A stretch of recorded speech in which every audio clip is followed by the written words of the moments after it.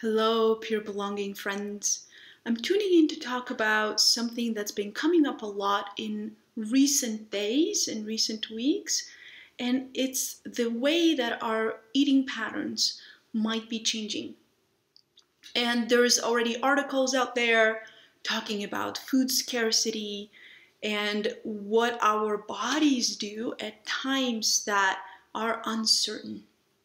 And I just want you to kind of pause for a moment and go in and explore and see what has your body been doing in the last couple of weeks.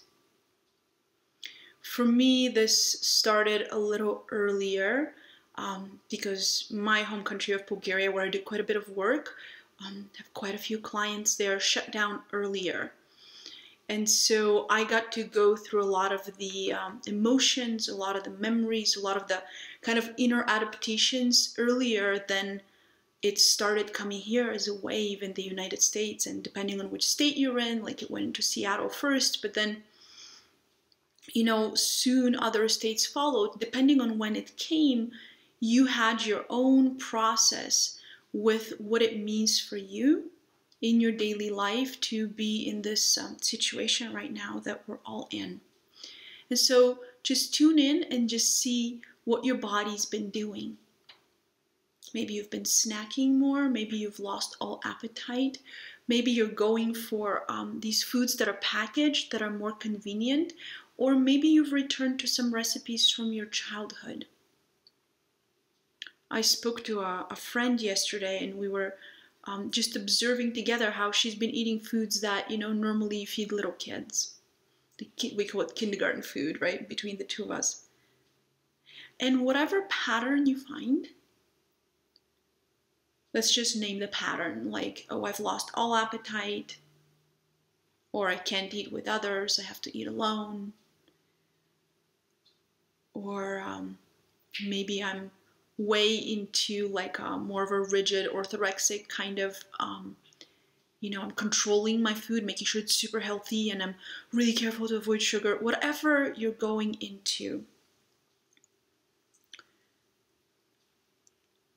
and look at that pattern, name it, and let's just include it and hold it as the wisest thing that your system is doing right now, as the wisest adaptation.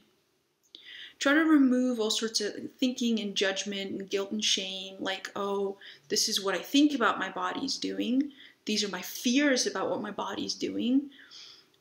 Things like, am I going to gain weight? Am I going to get sick? Am I eating in a way that's giving a bad example to my children? If we remove all these thoughts and just leave the pattern, leave it as like pure pattern, we're just looking at it. This is what my body is doing.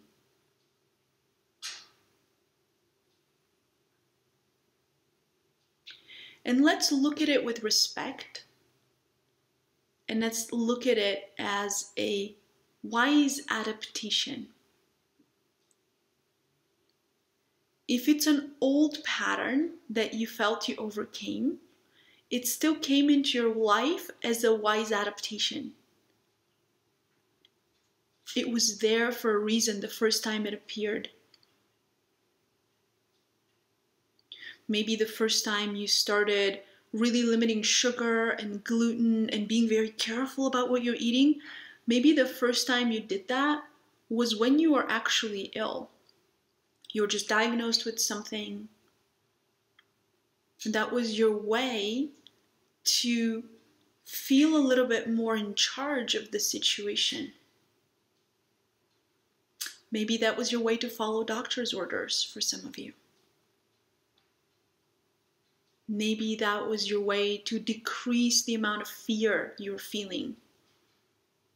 I'm afraid that my body's not working right, and I also fear these foods, and if I decrease the fear of the foods by not eating them, then also I'm less afraid overall, because there's this underlying baseline of fear. And when I'm also adding these foods, now I'm afraid of the food, so the fear gets bigger. So I want to decrease the food so I feel a little bit more settled in myself and I can get through my day.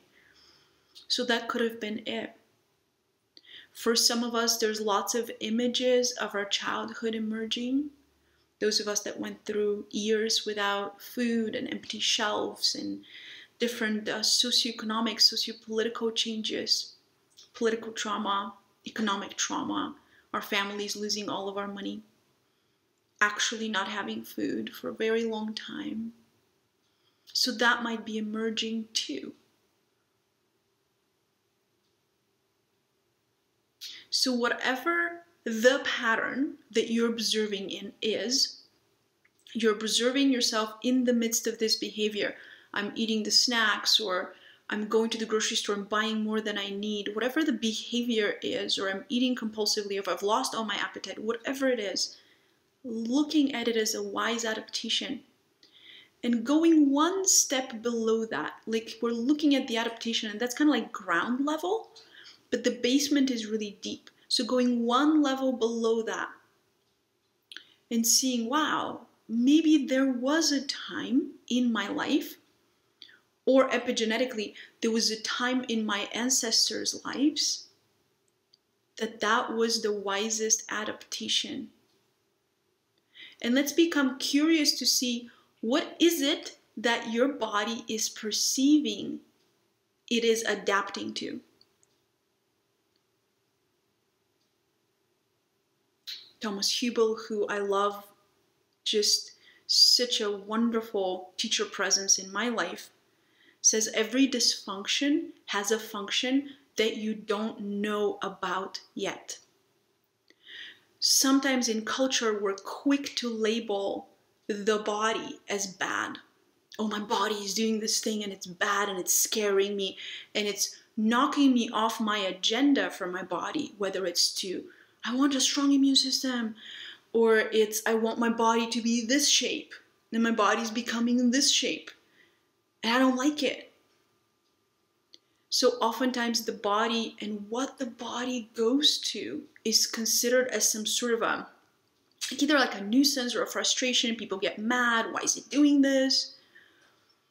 But in this moment, you have a unique opportunity to look out and look at everyone else out there and to know, oh, it's not just my body.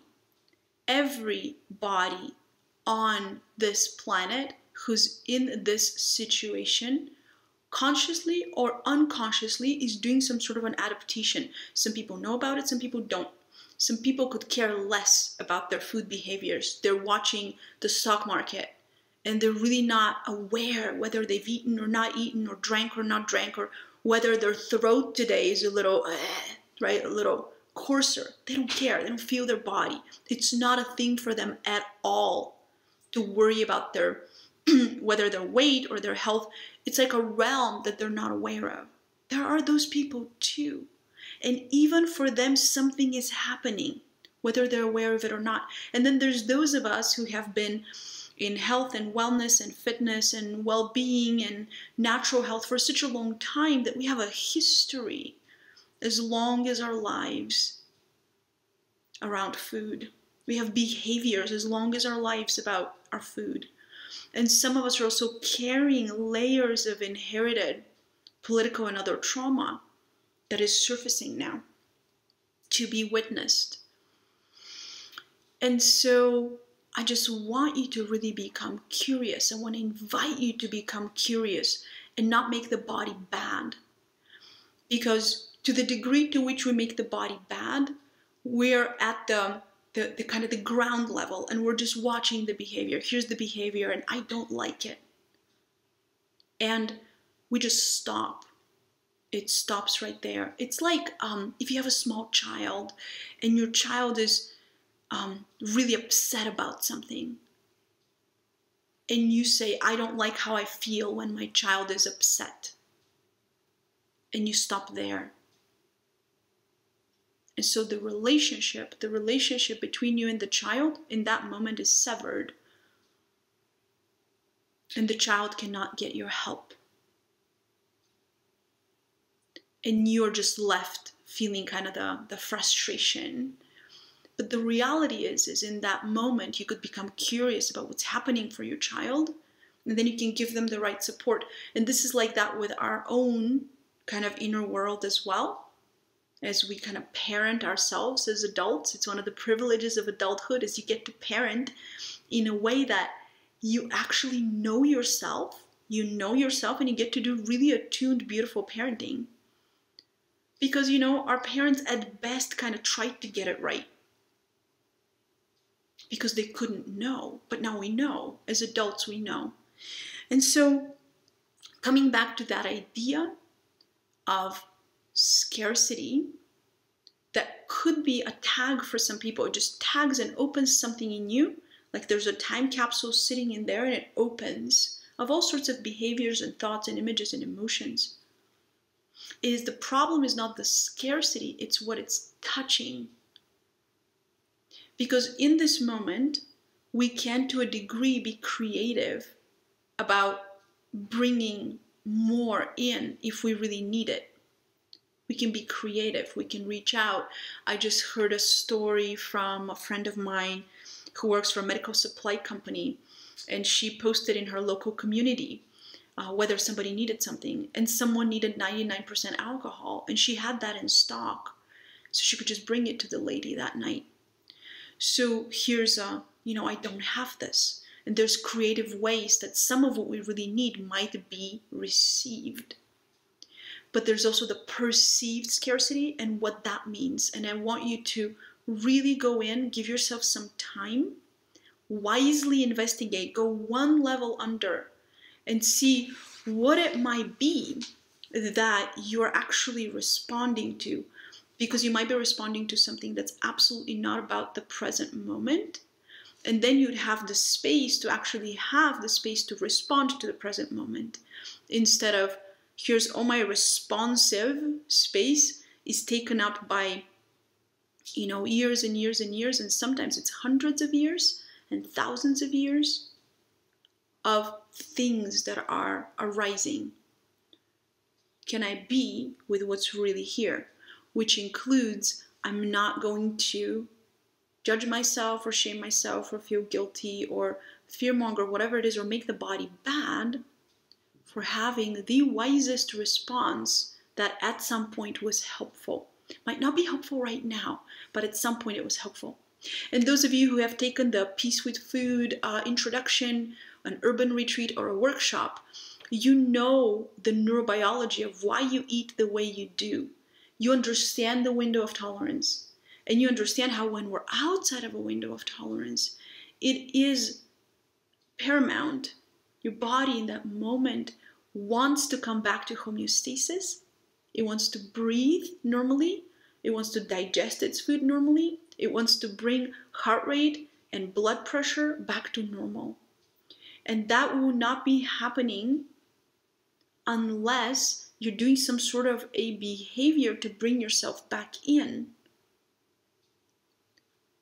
Unless you have training how to do it. But most people don't. So we just go to what worked, what once worked, what worked 10 years ago, what worked 30 years ago, what worked the first time it happened, what worked in embodied memory for an ancestor. That's where we go when we don't have in the moment, present time tools to observe, be with the autonomic nervous system reactions, whether you're more in a hyper or in a hypo kind of response. It doesn't matter where your body is. All it matters is that you can bring yourself in and give your body the support that it needs.